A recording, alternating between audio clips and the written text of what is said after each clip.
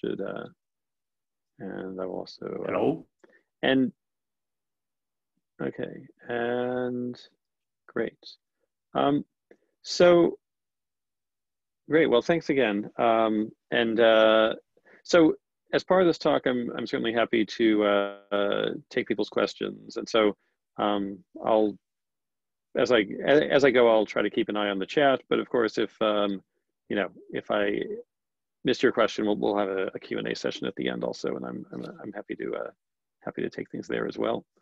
So the topic I wanted to talk about is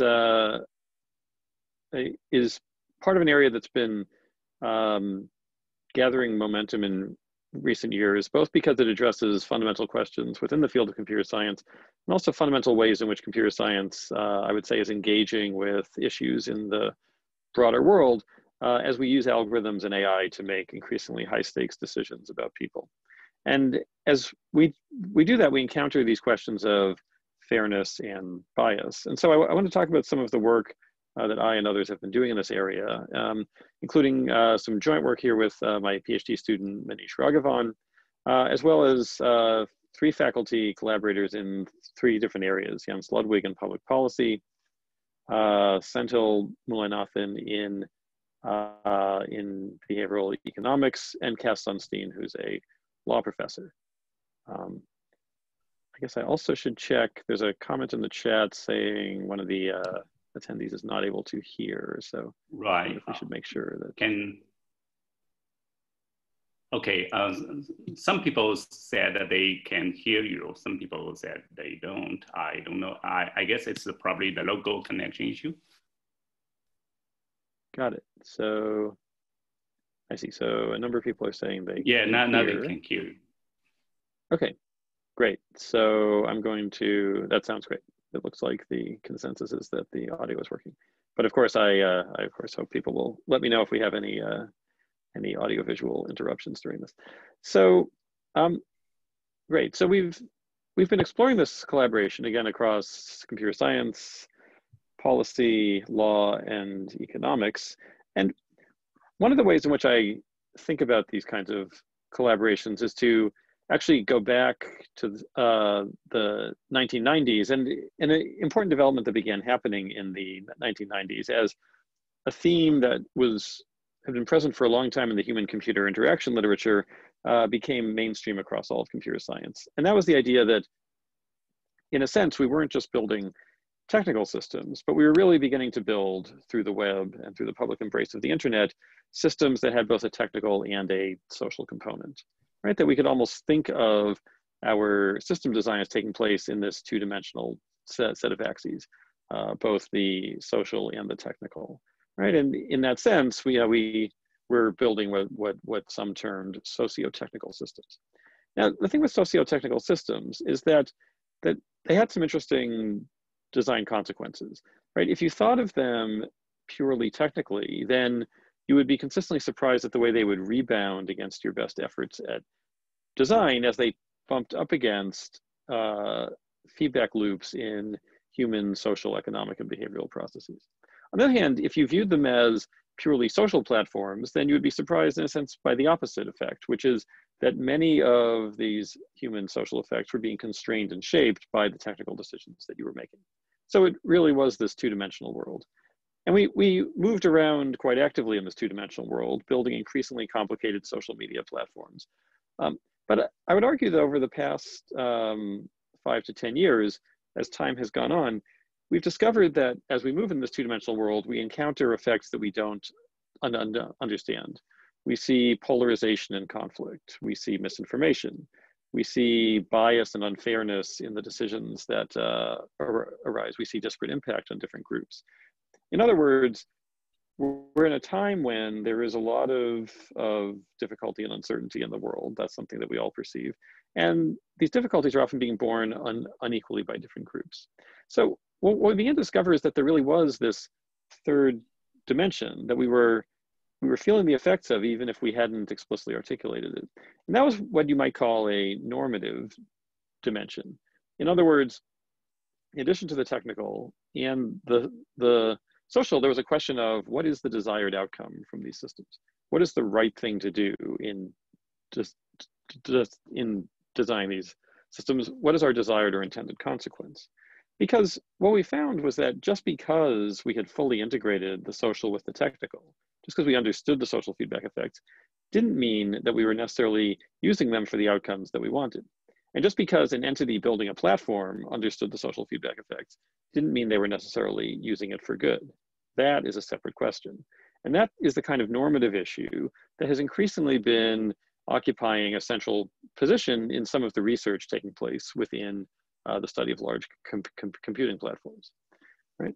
And we're seeing this all the more because we're encountering situations where the kinds of systems that we've been developing, machine learning systems, AI classification systems, which we typically had been using for problems in the online world, are increasingly spilling over into the offline world, where they're making decisions of increasing consequence for people's lives. And this is how I began working with my colleagues, Jens Ludwig, Sendel Milanoth, and Cass Sunstein on questions at this intersection of computing system design, but also law, policy, and behavioral science. Let me give you an illustration of how some of this is happening, right? So let's start with something that we understood very well from the world of socio-technical systems, the design of recommender systems, right? So this is a screenshot from Netflix explaining how it is, for example, that based on your data and the data of millions of other users, they're able to predict that you might award this movie 4.3 stars, right? That there's some probability that you're going to like this movie when you see it. And this is a canonical machine learning application at large scales. It takes your past history of tastes and interests, reduces, which is very complex, which is very specific to you. It reduces it to a feature vector. It passes that feature vector through an algorithm that takes the feature vector, matches it with other users' feature vectors, and makes a probability estimate. What is the probability that you're going to like this movie? People began asking, given how good we are at making these kinds of predictions, why not consider making these predictions in other domains as well? In offline domains where similar predictions are arguably taking place. So for example, let's consider the offline activity of hiring a job applicant, right? It feels like there's something syntactically similar going on here. The applicant takes their past work experience, which is again a very complex object. They reduce it to a tabular feature-based form in their resume. They submit that resume to a hiring committee, which in this case plays the role of the decision maker. That hiring committee is then making a prediction. We feel it's making a prediction about something, although what is actually very hard to quantify.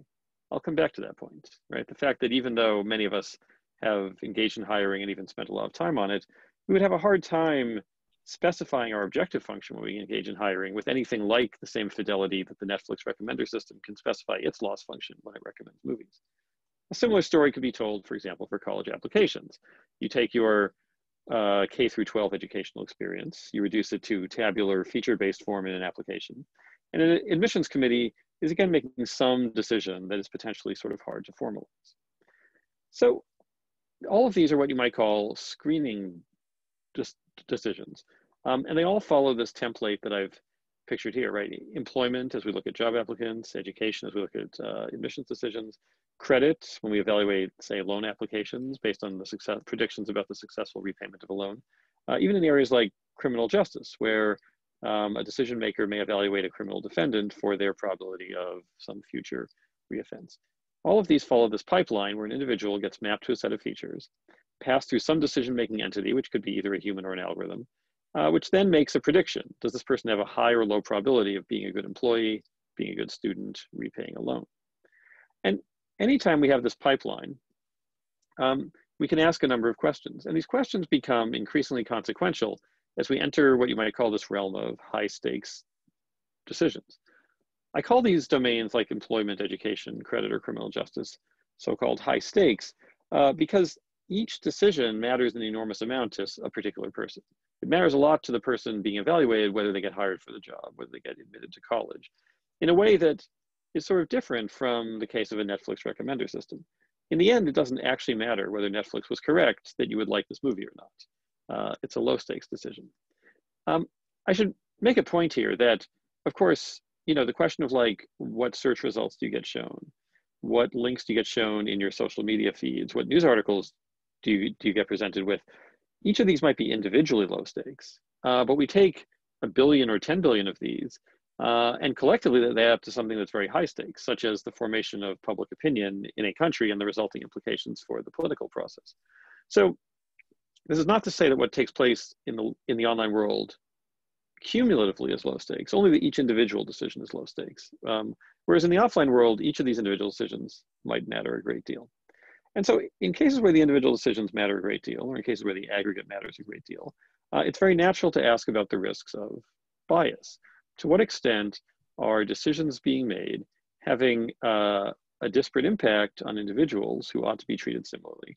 To what extent is it having a disparate impact on groups where we ought not to see these disparities? This is a question that's increasingly been gaining attention in the area of algorithms, and I'll come back to why that is. But if we're going to understand the question of bias in algorithms, we should start by understanding a topic with a much longer history, which is the question of bias in human decision-making. There's a long line of work in psychology and the behavioral sciences, spilling over into areas like law and policy, that consider the ways in which humans are systematically biased when they make decisions. In the 1990s, this line of work began to get quantitative in a quite detailed way as people worked out some of the specifics of how implicit bias might be manifesting itself in screening decisions. Let me show you how some of that worked. So I'll show you an example actually from a now classic empirical study by two European social scientists, Christine Venevos and Agnes Vold, who published a paper in Nature in 1997, where they looked at the evaluations assigned to grant proposals for European Research Commission grants. As part of the grant review process, the evaluator was supposed to assign a so-called competence score to the principal investigator. In other words, in addition to evaluating the work proposed in the grant, they took the actual principal investigator and they said, how competent is this person to carry out the research? Now, what Venevos and Vold asked was, are men and women who are PIs of equal professional standing receiving similar competence scores? Now, to do that, you have to ask, what does it mean to have equal professional standing? And of course, that's very hard to quantify. But one thing that they did was to try many different measures of research productivity by the PI up to that point. They looked at total number of papers in high profile venues, number of citations to those papers, other measures of impact. And they came up with different impact scores, many different versions of this. And essentially, no matter how they came up with these scores, they found the following troubling fact, that if I look here on the x-axis, the total impact of the PI, and on the y-axis, the average competence score assigned to PIs with that impact, they found that for any fixed level of external impact, the competence scores being assigned to women as PIs was significantly lower than to men. In other words, in order to receive similar competence scores, women had to have much more professional stature than men as PIs. Now, this kind of finding has been replicated in many contexts. It's a unfortunately robust finding that evaluation mechanisms often create these disparities between groups where we as a society would like to see no disparity. That's an omnipresent feature of human decision-making, that there is both explicit bias against groups, and there's also implicit bias. Even when decision makers believe that they're free of bias, when we audit the effects of their decisions in aggregate, we can see these effects. So that's something that, again, we'll keep in mind as we start thinking about the role that algorithms play in these decisions. The fact that human decision-making is pervaded by these forms of bias, even by well-intentioned people who may not be consciously aware that they're engaging in this bias. Let's compare this situation to algorithms. In contrast to the picture on the previous slide, algorithms have no direct incentive to exhibit bias. Algorithms are simply following a pipeline in which they take features and try to optimize some loss function for their predictions. And obviously the algorithm doesn't know who any of these people are. They don't have any a priori semantics for what these groups are. And so there's no particular reason why the algorithm would want to engage in bias. Despite this, there are many sources of potential bias in algorithms, and we can quickly sort of see where these come from. For one thing, the features that are being fed to algorithms are based on the past history of human decision-making processes. So suppose, for example, you were building an algorithm to try a machine learning algorithm to try estimating the score that should be assigned to a European Research Commission grant proposal, such as on the previous slide. You might train it on the data consisting of past proposals and the reviews that they were given. In the process, the algorithm might become very good at learning the competence score that's assigned to the PI.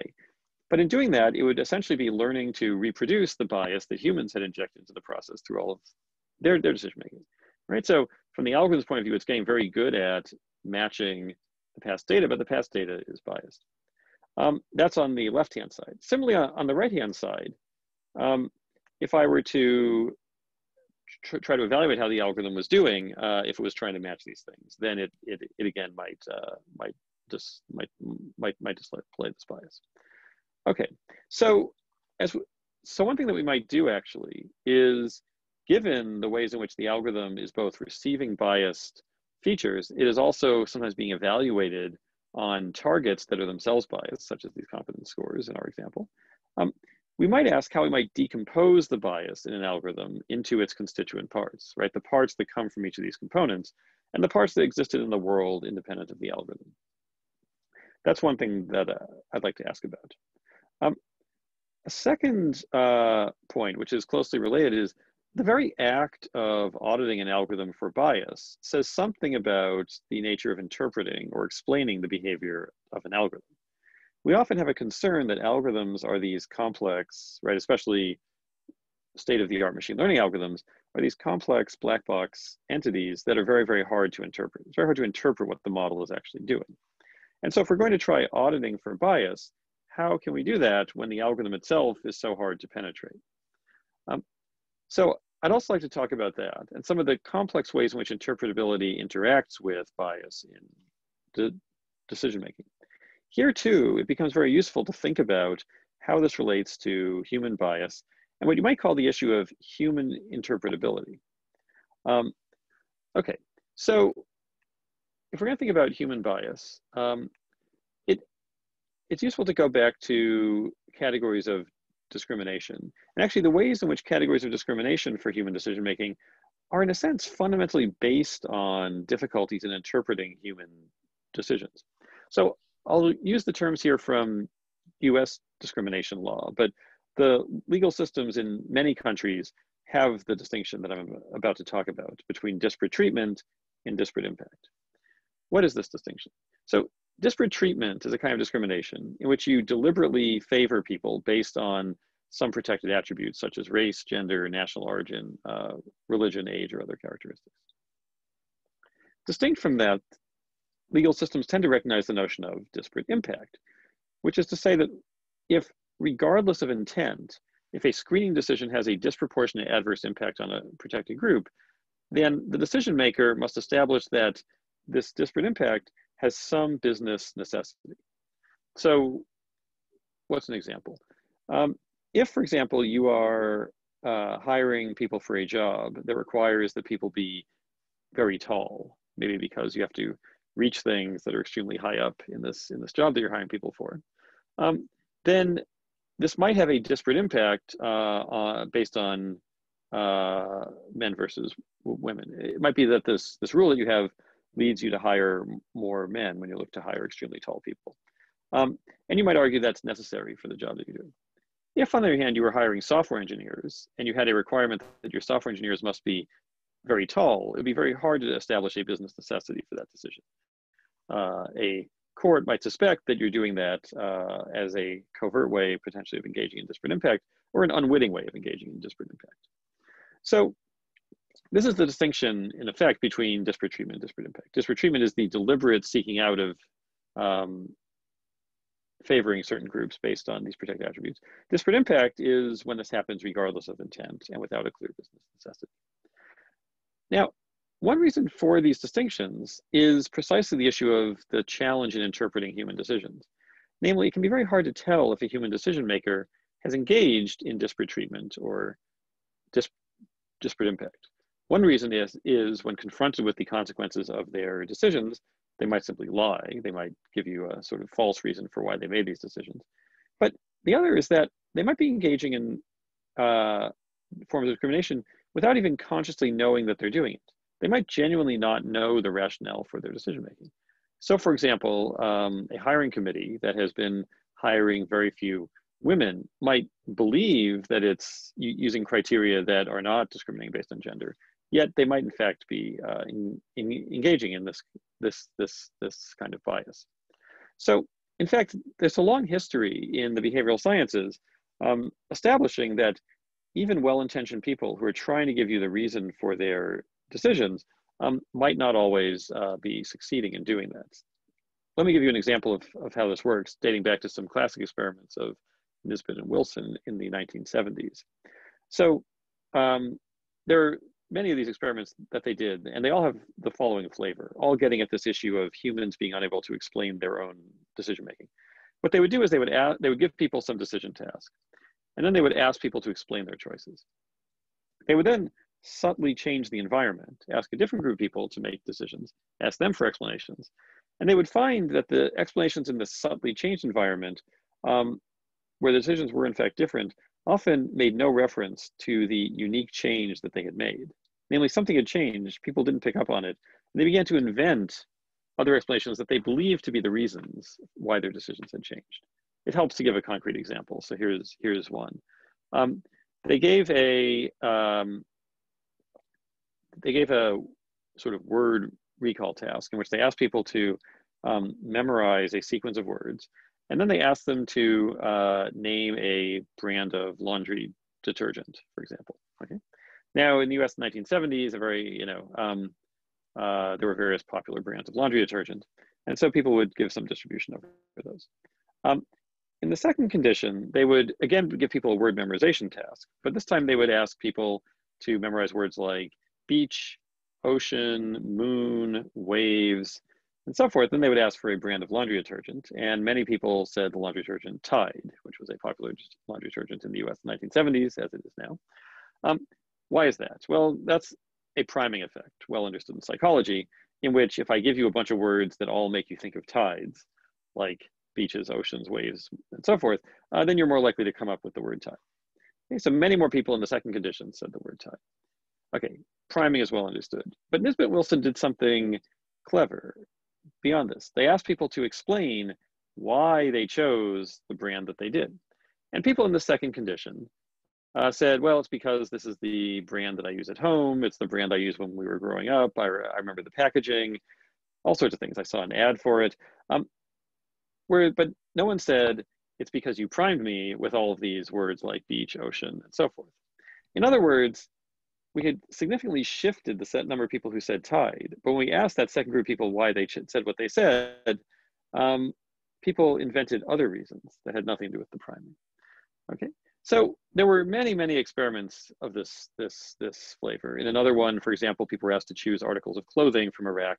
And it's known that if you sort of position things appropriately, you can essentially force, for example, the rightmost one onto people. Many people will choose the rightmost one. So we do that, then we rearrange the clothes, we force it on people again.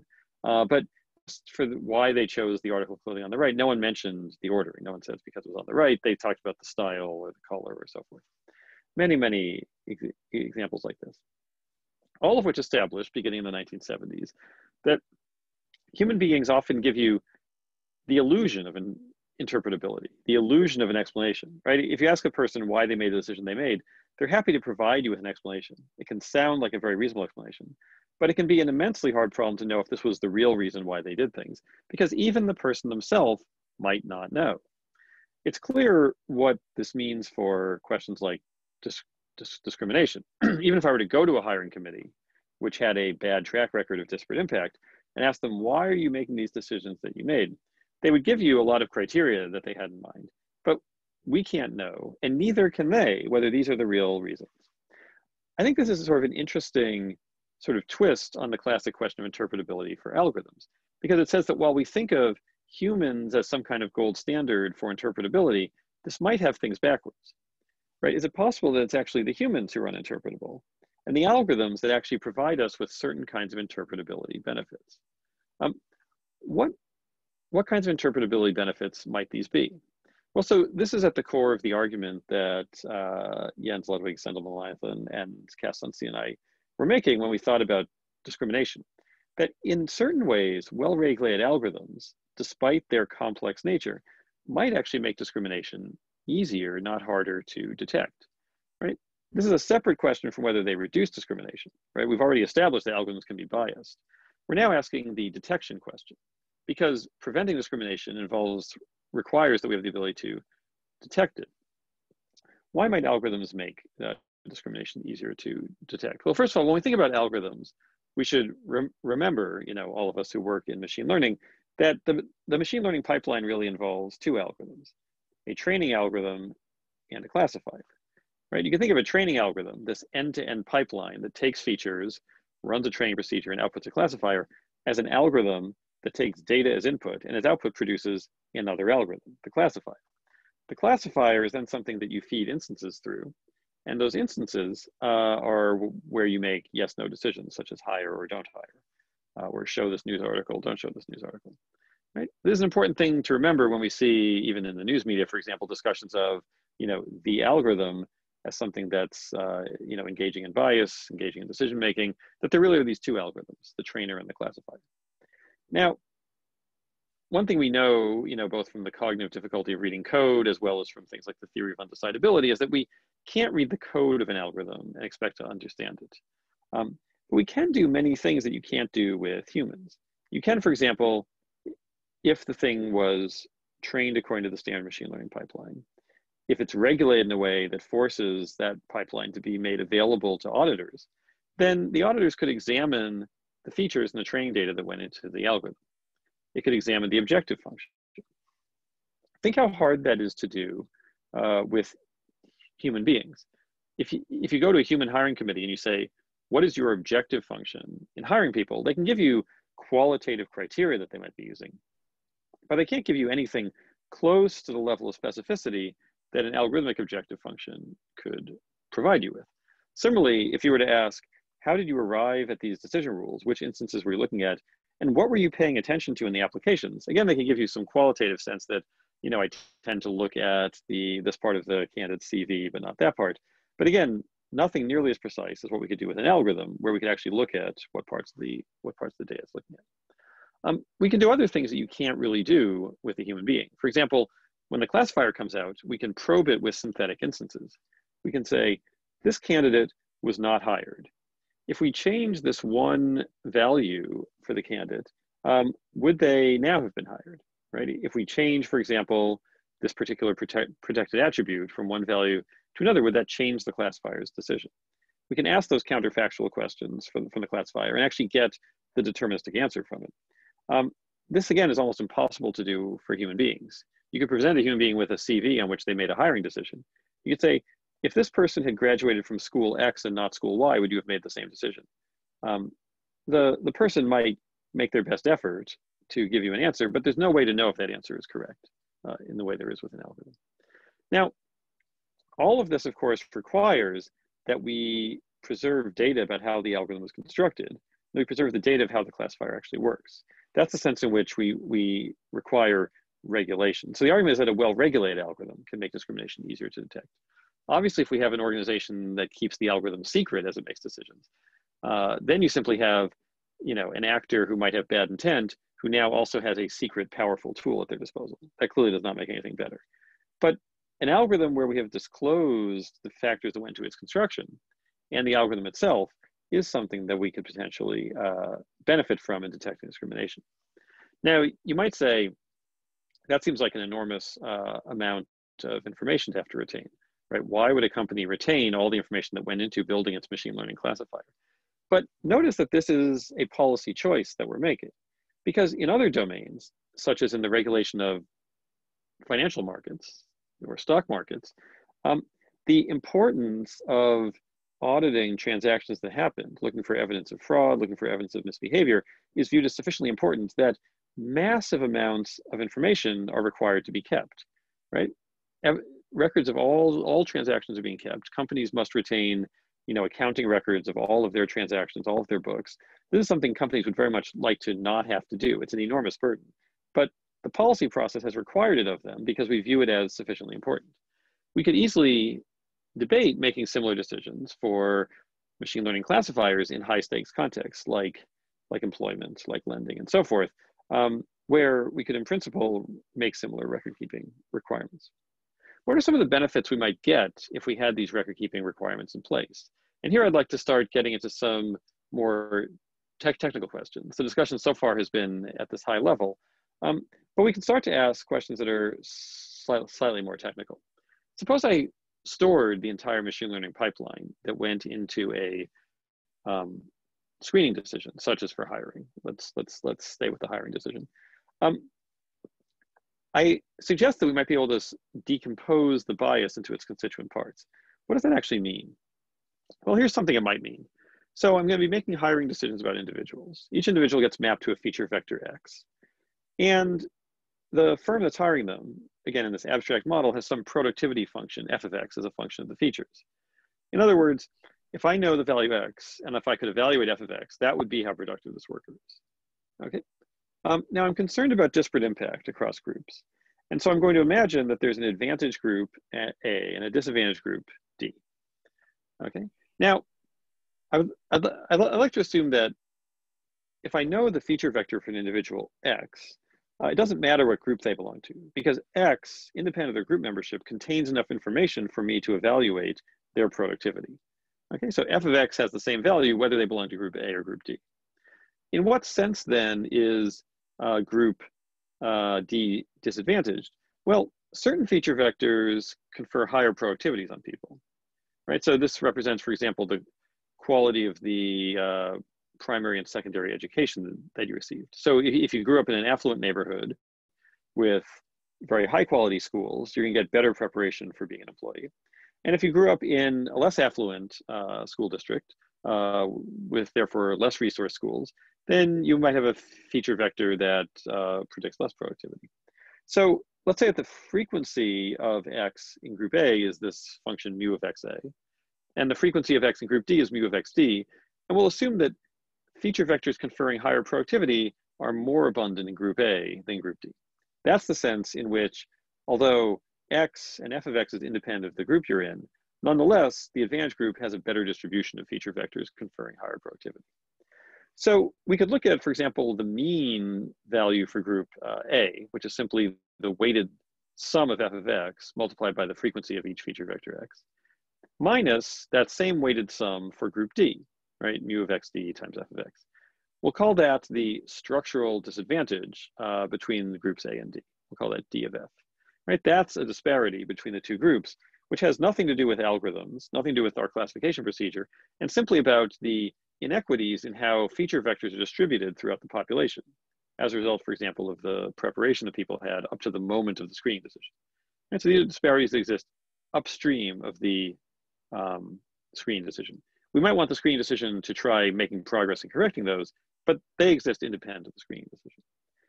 And this function D, right, is basically a disparity measure. Here it's being applied to F, but for any function we could say D of V is simply the weighted average in group A minus the weighted average in group V, in group D. Okay, so I might want to then take the machine learning pipeline and ask, how does this machine learning pipeline either magnify or shrink the disadvantage or the disparity in these groups? So here are some transformations that I would argue are introduced by the machine learning pipeline. Okay, so first of all, there's the choice of label, right? Presumably the true productivity function is some very complicated function that's unknowable by people and unknowable by algorithms. And so the algorithm designer, when they build this hypothetical hiring rule, is going to use a function G instead of the true function F. That's the first simplification or approximation that they're introducing. Second, the full feature vector X is some enormously complicated thing that is presumably impossible to measure. So the algorithm designer is not going to use the full feature vector X. They effectively can't. They're going to use some reduced representation, R of X, a shorter feature vector, a transformed one. Now, of course, in order to plug R of X into the objective function, G expects some long feature vector X. So we're going to have to plug it into a shrunken function, into some function H. So what we're really going to be computing is H composed with R applied to X, right? So first we apply R, then we apply H, which is applied to the representation R of X. Okay, finally, we don't even really have our hands on H composed with R because we're using a finite sample of training data, right? We don't actually have the true values of any of these things. We have a finite sample of training data and we train a classifier, and that trained function is some function T instead of H. So ultimately what we're actually figuring out, what we're actually using is T composed with R, right? The trained function T applied to our reduced representation X, reduced representation R on the feature vector X. And so we could ask, what is the disparate impact produced by T composed with R compared to what it was in the original situation before this classification by machine learning ever happened when we had D of F? Well, there's an interesting way to write this disparity of T composed with R, right? The downstream effect of our machine learning algorithm by writing it as a large telescoping sum. Okay? So one way to write D of T composed with R is simply in the following very expansive way. It's D of F plus D of G minus D of F plus D of H composed with R minus D of G plus D of T composed with R minus D of H composed with R. You can notice this is just a telescoping sum. All these terms cancel. But we now have a sum of 4 terms, which correspond to 4 things that had been present in our qualitative discussion. The first is structural disadvantage, the disparity between the groups that existed before the algorithm ever arrived on the scene.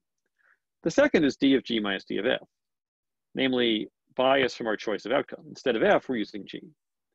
The second is D of H composed with R minus D of G. This is the third one. That's our bias from the choice of feature representation. We're using this reduced representation R of X instead of the full expansive feature vector X. And finally, we have the bias from our training procedure because we're using T composed with R, not H composed with R. So we notice how simply by even just writing down this basic model of how machine learning classification works, we recover the idea that the bias in a classifier can actually be decomposed into constituent parts, 3 of which come from objective function, features, and training, and the 4th of which actually is the structural disadvantage in the system that happened before the algorithm ever arrived. Right? The algorithm might magnify or shrink that, but it was already present in the system. So this shows some of the ways in which interpreting or trying to explain a machine learning pipeline can actually help us localize the effect of bias. It says that there's an opportunity for computational mechanisms to identify these mechanisms. Because in the end, within the legal system, establishing a claim of discrimination fundamentally involves an attribution question. The observed gap that we see between 2 groups, where has that arisen? What has contributed to it? Right? Algorithms contain explicit ingredients that make this attribution easier, but only if regulation makes it possible to examine. So in the final part of the talk, I want to sort of go more deeply into this idea of interpreting what's taking place within the algorithm. And I want to focus on a particular issue, which is this idea of reducing or simplifying the feature vector and what effect that might have on the amount of disparity or bias that's present in the system. Okay, so looking at these deeper connections between bias and a particular form of interpretability, namely the simplification imposed by reducing the feature vectors. Okay, so for that, I just want to sort of recall the model that we've been working with on the previous few slides. We have applicants, and again, think of them as applicants for a job, applicants for college admissions or graduate admissions. They're described by a feature vector X. And here, for simplicity, I'll think about it as a vector of Boolean variables. I have this productivity function, which is the sort of true productivity that we're interested in. And my plan for admissions is to take all the applicants, sort them by their F value, and just take the top R fraction of applicants. Okay. All right, we have advantage groups and disadvantage groups. The function F is independent of groups. We had that before. And again, this mu of X comma A, mu of X comma D is the relative fraction of the population with features X and group gamma. Now, the particular form of disadvantage I'd like to think about here is what I'll call a likelihood ratio condition. It says that if X is a better feature vector than X prime, it confers higher productivity, then it's more overrepresented in group A than group D. Okay, right, so the relative abundance of X is higher in A than the relative abundance of X prime when X is a better feature vector than X prime. Okay, let me now talk about a very simple example that instantiates this model. Simple enough that we can actually work it out in our heads just from the slide, okay? So here it is. Let's imagine I have a function of two variables. Obviously, in any real scenario, the functions would be infinitely more complicated than this, but we want an example that we can work out by hand for purposes of this talk. And so the true criterion is based on these two variables, x1 and x2. Imagine I'm doing, say, PhD admissions. x1 is whether you have strong grades or not. x2 is whether you have high quality undergraduate research or not. Okay. The true criterion I'd like to use is the conjunction of these two. So if x1 equals x2 equals 1, then the value of f is 1, and otherwise it's 0. And again, disadvantage and advantage means that applicants from group A have each variable set to 1 independently with probability 2/3. Applicants from group D have each value set to 1 independently with probability 1/3. So I can summarize all of this in the following truth table, right? So each row says, if you're from group D and you have each of these equal to 1, then f is equal to 1, and this row represents 1/18 of the population. 1/3 times 1/3, and let's assume that each of A and D is half the population. Okay. And we can see that what's happening is group A, for example, has a much larger representation of people with f equal to 1 because of this abundance of good feature values. All right. So in particular, at all small admission rates, in this case up to 5/18, all the admitted people will have f value equal to 1 if I'm using the true function f. And a 1/5 fraction of them will be from group D. So in other words, there's significant disparity. Group D is underrepresented in the admitted pool. Again, even though the function doesn't actually care about the group membership, but just members of group D have fewer instances with all x is equal to 1. Okay. I want to talk about simplification, about reducing the feature representation. And so suppose that we simplify f by using only x1, not both features. Why might we be doing that? Well, one reason might be that collecting x2 is just too expensive, right? If I'm doing graduate admissions, it's very easy to look at grades. It's harder to read someone's papers and evaluate their research. For example, I might be doing it, if I had a more complicated model, for reasons of interpretability or cognitive complexity, right? My model is too complicated. I'd like to simplify it by only keeping some of the features. I might be doing it for reasons of out-of-sample generalization. I might be regularizing the decision rule and saying this rule is too complex to generalize. I'm going to reduce the rule by having only use a smaller set of variables. For many reasons, I might simplify. Obviously, in the simple example, we're throwing out one of two features. In general, we would be keeping only k of n features where n is very large. Okay. So here's how simplification might look. I might only keep x1. And then I would say my new truth table has only two rows. I look at x1 or I just look at x1. It's either 1 or 0. The average value of someone, the average f value of someone, conditional on having x1 equal to 1, you can work out as 5/9. And so at all small admission rates now, what's going to happen is the average value of the people I get is 5/9, not 1. And the fraction coming from group D is now 1/3, not 1/5. So this is a kind of trade-off that we're familiar with in sort of when we think about the fairness implications of different classifiers. We have gains in equity, a larger fraction from group D. We have losses in efficiency, the average value is 5/9, not 1. So that's often viewed as a benefit that simplifying may incur. It's increased equity at the cost of efficiency. But it causes two more subtle potential difficulties that are important to sort of call to attention. The first is the following. We might phrase it as simplification transforms disadvantage into bias. What do I mean by this? Well, with the original truth table, the truth table that had all 8 rows present, where I was using the true function f, if you had asked me, here's x1 and x2 for an applicant, would you like to know the value of the group membership, whether they come from group A or group D? You would have said, no, I actually don't care about whether they come from group A or group D because knowing x1, x2 is all I need to make my decision. In the simplified rule on the right, with just the 2-line truth table, if I were to ask you, I'm telling you x1, would you like to know which group they come from? Unfortunately, you would now say, yes. In fact, I would like to know which group they come from if I just cared about maximizing the f value. Because knowing the group is going to allow me to partially recover something about conditional information about the value of x2, right? Someone with x1 equal to 1 who comes from group A, conditional on that has now an average f value of 2/3, but from group D only an average f value of 1/3. And so knowing group membership would actually encourage me to use a new classifier, which consults the value of group membership and to the detriment of group D. right? This one here on the left, this 4-line truth table. Okay, so in other words, dropping x2 creates an incentive to use the group membership variable because it creates an increase in F. But it's a pernicious incentive because it's going to hurt group D. It's going to reduce the representation of group D. It's interesting that this notion that eliminating information is going to incentivize decision makers to engage in bias, where that bias incentive may not have been present before, is actually, although it emerges very simply from this model, it's very similar to the more complex mechanisms for stereotype formation in humans that we see in research from psychology, where we're told that actually when people are in low information environments or making decisions very quickly, they often fall back on stereotypes to fill in the information that they're missing. We often think of this as a very human thing to do, but what this model shows us is that an 8-line truth table will do it as well if you set up the conditions correctly. Okay. Now, so that's one problem, that simplification converts disadvantage into bias. A second problem is that simplification is never even the optimal trade-off between efficiency and equity. It's never, in a sense, the right thing to do. Let's go back to our 2-line truth table again, and imagine that we did something different.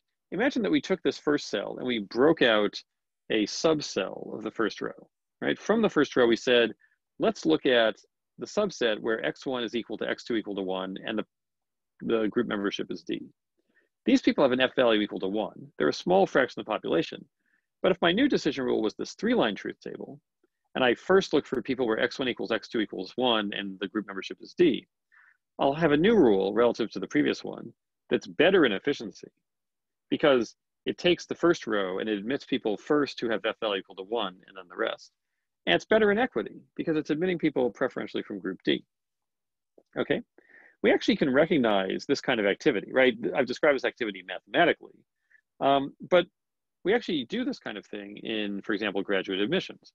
We might run a special program for applicants from disadvantaged educational backgrounds where we engage with them, for example, in summer research before they apply for graduate school. And the ones who do particularly strongly in research, we then have more information about their applications, right? We've benefited our admissions process purely on F value because we now know people who have done good research. And we've also increased equity because we've targeted this program at members of disadvantaged groups. Okay, so in other words, this function G on the right, this truth table, was an approximator to F.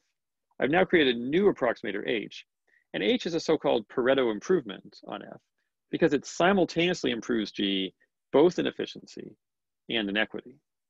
Okay, so in other words, simplification has these two interesting features, both of which are should be sources of concern. We start with the full function, right? This function that in any real application will be too complex to really have our hands on. We simplify it, and now we get to this unstable point on the landscape. In one direction, we can tip into incentivized bias, favoring new approximators that use the protected attribute in some bad way. In the other direction, we have Pareto improvement. From our simplified rule, we can simultaneously improve in both efficiency and equity, suggesting our simplified rule wasn't even a reasonable trade-off between those two concepts.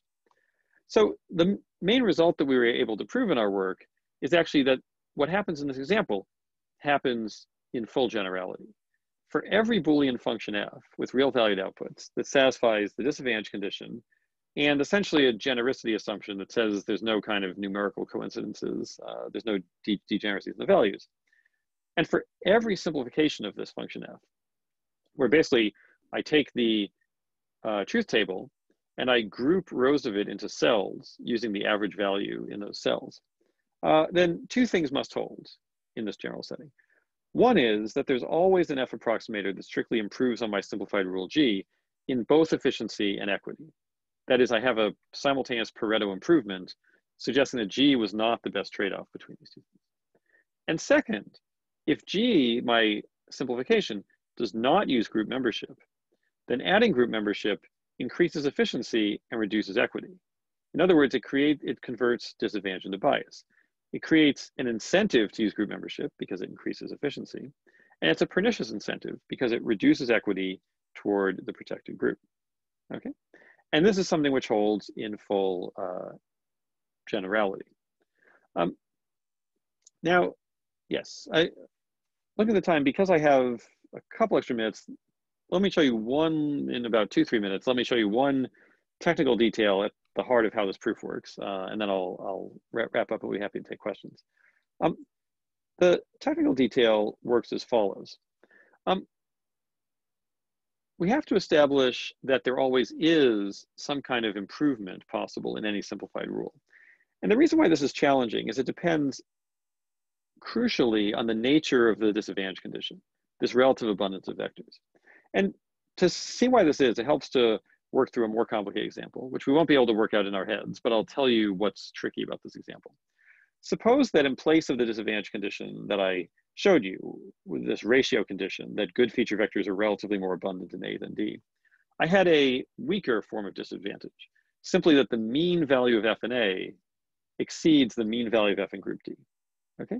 That's a different kind of disadvantage. It's a weaker one that's implied by our condition, but is not equivalent to it. Now, if I only had that disadvantage condition, then in fact, strange things can happen, and my theorem would not hold with this weaker condition. And seeing why it doesn't hold actually sort of says something about what the proof has to do. So consider the following rule, the following function f. And again, it's sort of hard to work through this one in your head, but you can trust me that if I project out variable x2, right, I collapse those rows, I get the following simplified truth table. And the simplified truth table has the following funny property. Group D has a lower average value of f. But if you tell me that x1 is equal to 1, then knowing someone's a member of group D actually tells me they have a higher average f value. Similarly, if you tell me that x1 is equal to 0, a member of group D also has a higher average f value. So in fact, this actually transforms simplification into bias in a way that favors group D, the disadvantaged group. Because if you were to ask me, you know, I'm not gonna tell you the value of x2. Would you like to know the value of their group membership? You'd say, yes, I would. And in fact, I'm gonna do it in the way that I'm gonna favor members of group D, even though they have the lower mean value, right? So how is it possible that group D has the lower global mean value, but for any possible materialization of the value of x1, they have a higher average value of f? Is that even possible? The answer is it is possible, and it's a well-known fact from statistics known as Simpson's paradox that this can happen. It's possible for two random variables, for one to have a lower mean than the other, but conditioning on any outcome of some partial event, it actually has a higher mean, okay? And so this basically says that if I simply have a difference in means, I can set up examples where this pernicious incentive does not actually happen. The incentive actually works the other way. Yet the theorem remains true with the stronger disadvantage condition. And so the heart of our theorem is that we need to establish what you might call an anti-Simpson result, something that says that with the stronger disadvantage condition, Simpson's paradox actually can't happen. And roughly, the theorem says that with our stronger likelihood ratio condition, and for any partition of the feature vectors for A and D into cells, where again we assign averages, there always must exist at least one feature vector X for which the approximate average value on A strictly exceeds the approximate average value on D, right? That's what can't happen. That's what Simpson's paradox prevents from happening, but which in fact holds when we have our stronger disadvantage condition. This is essentially the anti-Simpson result that we need in order to make our theorem work, and that's where some of the complexity comes from. So with that, as just sort of a hint of sort of where most of the work has to happen in this general result, I want to wrap up both at the level of simplification and also the broader framing that I've been talking about. All right, so what we've seen is that, you know, when we work with complex machine learning functions, we often have a tendency to need to simplify them for reasons of interpretability, for reasons of data collection, for reasons of out-of-sample generalization. And when we do that, when we have disadvantage between two groups, we can create pernicious incentives, and we can also create situations where there are better alternatives to simplification. There are a lot of further directions here, both within the specific context of simplification, interpretability, and bias. But I think more broadly, what I hope to convey through this talk is that working with algorithms in the context of these high stakes societal decisions allows a kind of new level of concrete, explicit discussion about the decisions that we're making, the data that we're using in those decisions, the objective functions that we bring to bear on those decisions, and consequently the biases that can enter these processes. It gives us a new way of auditing these kinds of biases in ways that are essentially impossible with human decision makers who, despite their best efforts to give you explanations, often can't provide genuine explanations or genuine counterfactuals about their decision making. But the key point is that while ideas from computer science, AI, machine learning can provide, I think, very important insights into this, ultimately, this process of arriving at some of these conclusions and some of these insights into societal decision making is a dialogue that's going to have to take place between many fields, between computing and applied mathematics and statistics, with fields like the behavioral sciences, economics, with law, with policy. And I think for that reason, this is going to be a very, very interesting opportunity for computing to take part in this ongoing discussion as we confront these problems going forward. Thanks very much. All right, thank you very much, John. It's an excellent talk, very interesting, and also perfect timing. So let's open the floor to the audience. Any questions to John?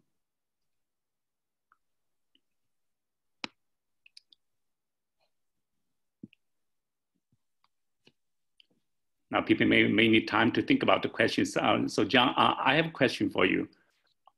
So yeah, we know that in human decision making, we have bias. But for machine learning, let's focus on the context of classification. All right. So the algorithm is designed by a human being. The training data are picked up by a human being also, or defined by a human being, together with the ground truth for training. All right. So is there any, in your study, you outlined the, basically decomposed the different components for the machine bias. So overall, is there any theoretical bound in terms of the machine bias that may establish the relationship with human bias? Yeah, thanks. Is there any such study going on? Thanks. Yeah, it's a very interesting question. I think that describes a lot of the sort of style of question that I think people are asking in these areas. I would say, in general, it's certainly possible that you know, a general algorithm could, in principle, either increase or decrease the amount of bias that existed upstream of the decision, depending on what it's doing. I think a lot of work has gone into questions like, how does the choice of features that I'm using and how's the amount of bias in them affect the amount that comes out at the end? And it can lead to some counterintuitive effects. For example, there may be variables that in the hands of a human decision maker are going to increase the bias, because humans have this tendency to engage, even despite their best efforts, in implicit bias against certain groups. The algorithm may actually use it for opposite purposes, right? It's entirely possible that if there is bias in the system, the algorithm might be able to use a particular variable to actually detect that bias is taking place and to begin correcting it. Whereas if you withheld that algorithm, that variable from the algorithm, it might not be able to use it in the same way. So I think one thing that we're learning is this collections of feature vectors that help algorithms reduce bias might actually be different from the collections of feature vectors that help humans reduce bias. And lining those up is definitely one direction that some of this work is going. Okay, all right, thanks. Any questions from the audience? Let's see, I see one in the Q&A. Yes, so there's a question, could you say something about debiasing algorithms? How much has still to be done and in what direction especially? Yeah, so that's, thanks for that question. That certainly is, I think is one of the main issues that that people are thinking about. And again, I think some of the considerations here is, first to sort of think about one thing that you might ask is that the algorithm do no harm, right? So if there is structural disadvantage in the world, it should not magnify that disadvantage. A second goal you might have, which is distinct, would be an equity goal. You might say, we would like the algorithm to actually reduce the disadvantage that's present in the world. So take the structural disadvantage that exists upstream of the algorithm, and the disparity that comes out actually is reduced relative to that. These two are connected, but of course you might do different things in these cases. I think there is in fact a lot of work to be done here.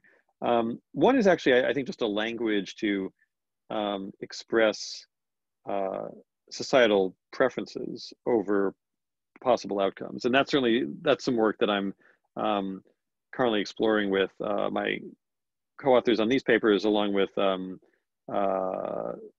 Ashish Rambachan, who's a student of economics at Harvard, looking at the question of regulation of algorithms, right? So how might we express algorithms in a language so that they could interact with a regulation process, and so that regulations might actually create an incentive to produce algorithms that generate less bias. So I think that's certainly one broad category, the way in which incentives to produce algorithms, the regulatory process might actually help with this.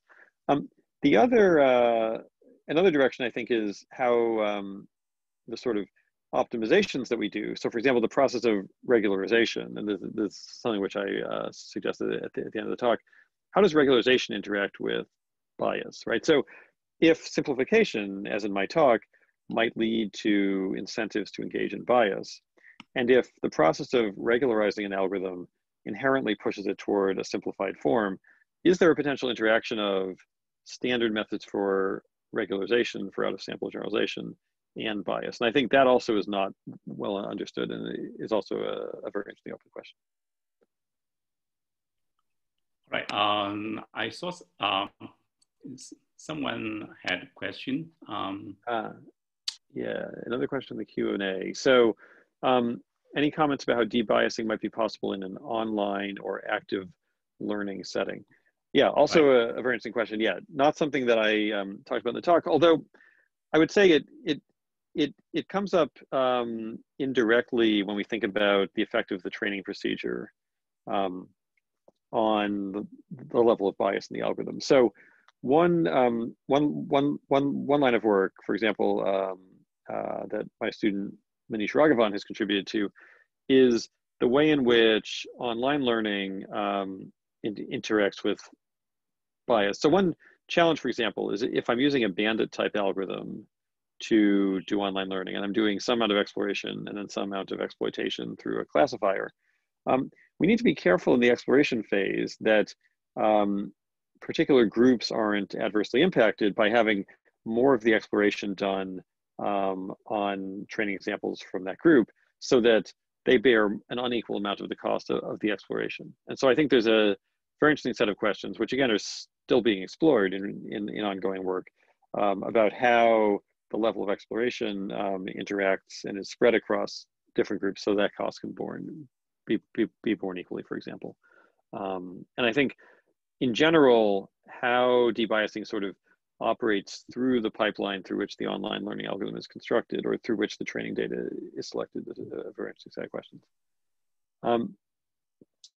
Right, another interesting question from the online Q&A is, what if the distinction between groups A and D, advantage and disadvantage, is not clearly delineated? So there are a lot of interesting questions there, right? So one obvious sort of modeling simplification that was going on here is, as we said, imagine there is two groups, just A and D. But in reality, of course, it's there's going to be a certain multidimensionality to these groups, right? So there's going to be different attributes. People have conjunctions of these attributes. And an interesting line of work in the line of research on fairness and machine learning has been to consider how fairness guarantees might operate once we're looking at Boolean combinations of groups, right? So the conjunction of one protected group with another protected group. We get into these interesting challenges, and so there's nice reason we're looking at the combinatorial explosion that you end up with, right? Because if I look at Boolean combinations of groups, I'm going to have a lot of cells, each with different combinations. We have very small amounts of data in each cell. And so it becomes hard even to detect sort of that disparities are taking place because of the level of noise in the system. And so the question of which disparities I can detect, how many sort of disparities I can simultaneously account for, is also a very interesting research question when I have multiple groups. And then in the chat, we have a question. What are the bias-specific evaluation measures to evaluate the bias of a model, in addition to those used in theories like generalization, statistical tests, and so forth? Yes, so there are a lot of measures that can be used in evaluating the bias of algorithms. And actually one area of research in itself is to understand how these definitions relate to each other, these different definitions of bias, right? So in one sense, the field distinguishes between measures of individual fairness and measures of group fairness. Much of what I've been talking about here is group fairness, where we say, is the aggregate effect on one group similar to or different from the aggregate effect on another group? And there we might be averaging the effect across the group. At the group fairness level, even there are multiple measures that we could use. So for example, we could look at the false positive rate within each group. We could look at the false negative rate within each group. We could look at whether the predictions satisfy certain kinds of calibration conditions separately within each group. Or we could simply look at the average value being imparted to each group, as in some of what I was talking about here. That's all at the group level. At the individual level, a very influential line of work, beginning with this paper of Cynthia Dwork et al. In 2012 called Fairness Through Awareness, that many of you might be familiar with, frames the idea of fair classification as an individual level property and says, imagine that individuals reside in a metric space and there's a notion of similarity between individuals. Then we might start by axiomatizing fairness as saying that individuals who are very close in the space should receive similar outcomes under the prediction algorithm. Notice how this harks all the way back to the plot that I showed very early in the talk about different levels of the so-called competence score in grant proposal evaluations for men and women as PIs. And the first thing the researchers had to do, recall, was to say, what does it mean for two researchers to have similar professional stature? And so they looked at their publications in high-profile venues. They looked at citations of those publications. They looked at success on past grant proposals. Essentially, they were manually constructing a metric space on researchers and saying if two researchers are very close in that metric space, they should have gotten similar competence scores. And in effect, it's this notion of similarity in the metric leading to similarity in the predictions that the fairness through awareness framework was trying to formulate at the individual level. So as a follow-up question, in the evaluation, typically we don't have the ground truth for the bias. Right. Right. So how are we going to go with that? Right. So that's of course the challenge, especially in these individual level measures where you say if we had this metric, then we could detect that there was a violation of this metric property. But if we don't have the metric, and I think this of course is why group level measures are often used. That it often comes down to questions about the criteria that are present, right? So effectively, if I think about how bias is often audited in the sort of pre-algorithmic world, we look at, say, a company that hires many people. We say there's a difference in the hiring rate between these two groups. That becomes an instance of disparate impact. That's a clue that there might be discrimination taking place. Now, when we see disparate impact, it shifts the burden onto the employer to justify the business practice that's leading to that. And so we say, what are the criteria that you're using to make this decision? Is that criterion necessary? If we had used a different criterion that's equally relevant to job performance, would we have seen that same disparate impact? This is, of course, where things became extremely challenging, because extracting those kind of criteria from people, this is not something that that the human brain is designed to easily do, right? We don't easily write down the exact criteria that we were using for our decision making. Right. We can't, we're bad at it. And so it's exactly this point where the use of algorithms might actually help with some of these things. But ultimately, of course, even with the algorithm, it allows us to more easily audit these cases of disparate impact, but it's completely correct that it still faces the challenge that we generally don't know the actual ground truth being evaluated. All right, thank you. Any further questions from the audience? All right, we have one more. Yeah. What about the random effects across variables that lead to this disparity effect? Right, so yeah, so it's interesting, of course, to ask how noise interacts with the system. And I think that's, that's a general question, which I think is not really yet fully explored in the literature on bias, or frankly, in a lot of other contexts where we're applying machine learning. Namely, in a lot of cases, I think the random effects that we see are, we often think of it as sort of irreducible noise in the system, but often that comes from unmeasured variables, right? So I'm doing a machine learning classification problem, and I work with a domain expert, and I say, well, what are the relevant features? And if it's a social science classification problem, and we're trying to predict job performance, or we're trying to predict creditworthiness, we write down a sequence of variables. We write down x1, x2, and we get up to x sub 20 or x sub 40. We say, these are the 40 variables I use. I'm going to train a classifier. And then we discover there's irreducible noise, because even conditional on knowing all those variables, I only know the objective, I only know the value of the label up to some error. But often that's because there's variable x41, x42, all the way up to x sub 100, which I never measured, which remain hidden to me. Conditional on knowing those, I could greatly reduce the amount of noise, but I often never measure them. And so, and there are combinations of reasons for that. One is just expense. At some point, we have to stop the process and start running the classifier. But often it's actually a sort of fumbled handoff between the designer of the machine learning algorithm and the domain expert. The domain expert had more information in their head that the designer of the algorithm may have failed to elicit from them in the design process. And so I think one very interesting question is actually, which I think is truly underexplored, is this elicitation process. How do we work with domain experts to get some of these unmeasured variables? Because much of what we think of as random variation or irreducible noise may actually be unmeasured variables that through deeper engagement with domain experts, we might actually be able to pin down. And so I think that's also a very interesting direction.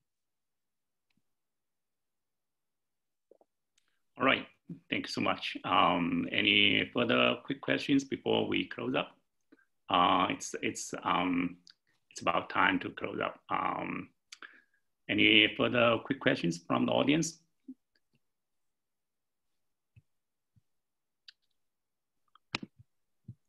All right, so we are already running time late. Thank you so much, John, again, for the excellent talk. It's very interesting and generated a lot of enthusiasm from the audience. All right. Well, thanks very much. I appreciate being able to take part in this, and thanks for the thanks for the interesting questions also.